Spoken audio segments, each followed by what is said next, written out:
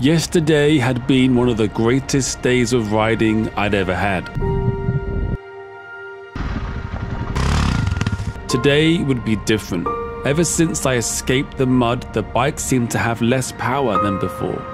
Back in Germany, Mo is a mechanic, and after listening to my vague description of the problem, he cleared debris from the rear brake, cleaned my air filter, and asked me if it made a difference.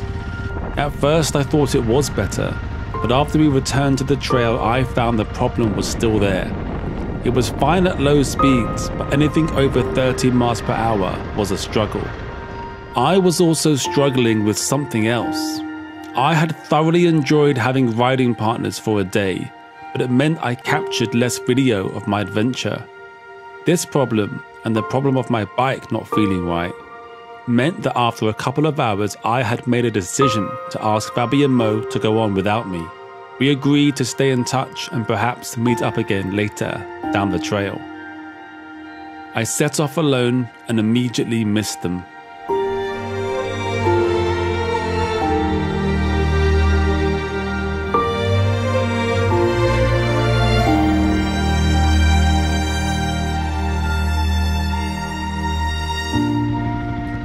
I wondered about my reasons for asking to continue alone.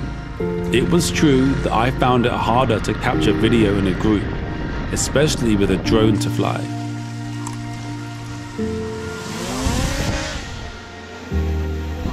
But having riding partners changed the dynamic of my trip. With Fabi and Mo, I was the inexperienced beginner struggling to keep up in the dust of superior riders. When alone, however, I was the heroic adventurer, fearlessly exploring a new land. I didn't like this conclusion, but I suspected there was some truth to it. Later that day, I would regret my decision to leave Fabi and Mo. But first, there was a trail to fearlessly explore.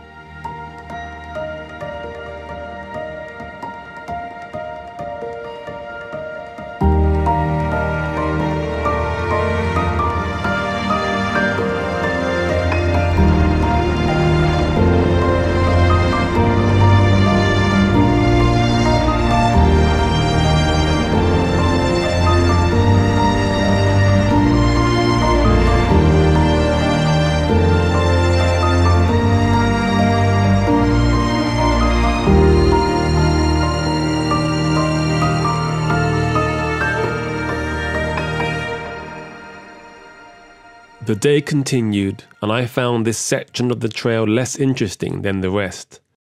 I became tired of the endless gravel roads, and my bike was still struggling. I decided I should get to a hotel and search for a Honda garage to help check the bike. I checked the trail on my GPS and saw it wound a long path around the mountain.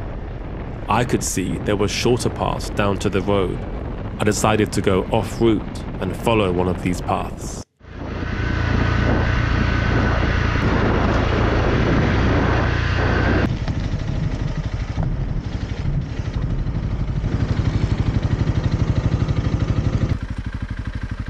The Garmin GPS was no use here.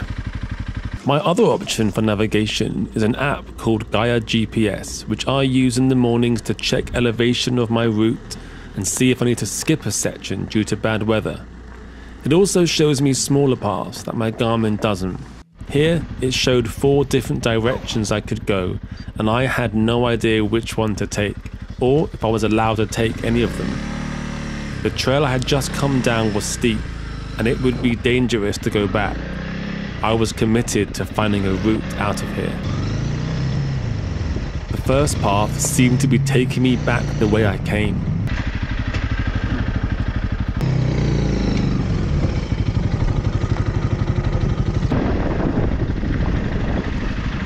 The left route was the steepest path I'd ever seen. I chose to go right.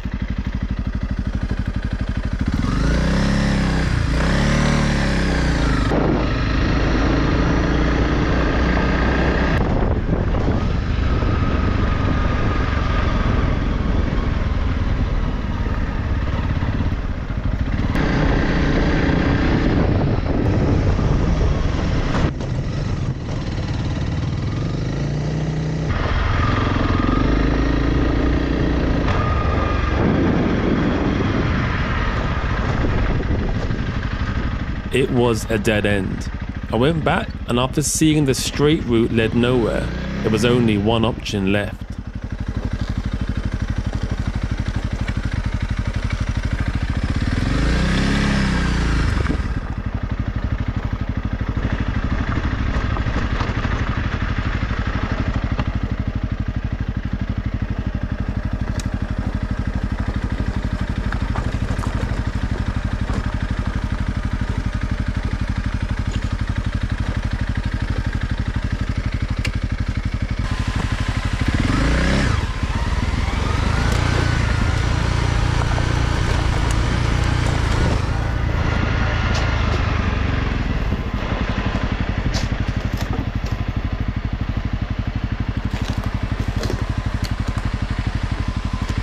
There was a closed gate at the bottom.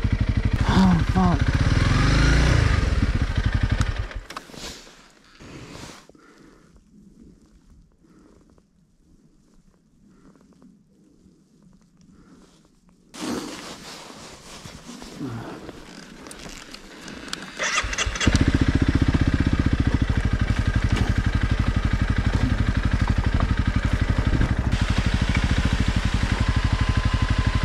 The sign said to close the gate when you pass. Oh, yeah.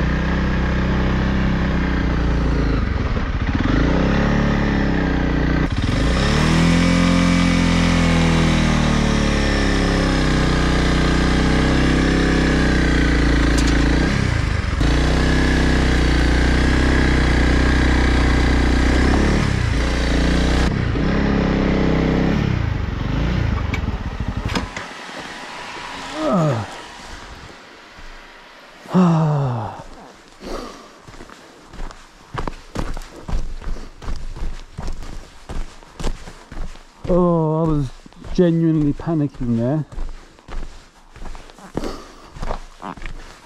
Not because of the problem I was in,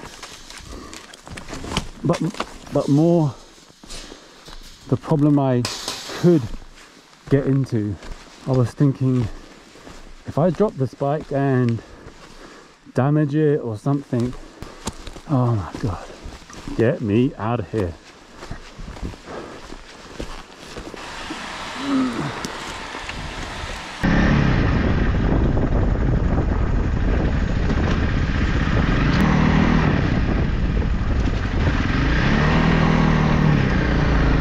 Would you be surprised if I told you that the first path I tried, which seemed to go the wrong way, turned out to be the right path? New lesson, only trust paths marked on this map, not on my hiking map.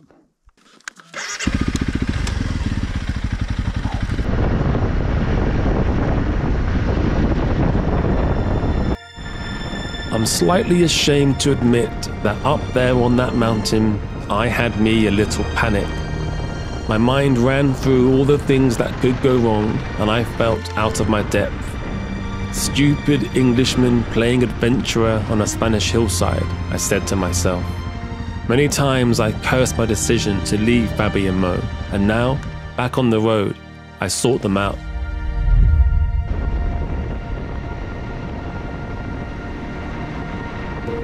They had stopped at a village called Treveles, just 7 kilometers ahead. They had bought themselves a feast, and when I arrived, were sitting on a bench stuffed full of local Serrano ham. I told them my tale and how stupid I felt about it. Mo looked at me. "Happens to the best of us," he said, and he meant it. That day we stayed at the same hotel, and in the evening set about finding the cause of my bike's problems. Soon enough, Mo found it. My clutch didn't have any free play and was slipping. After he adjusted it, the bike was fine. And so was I.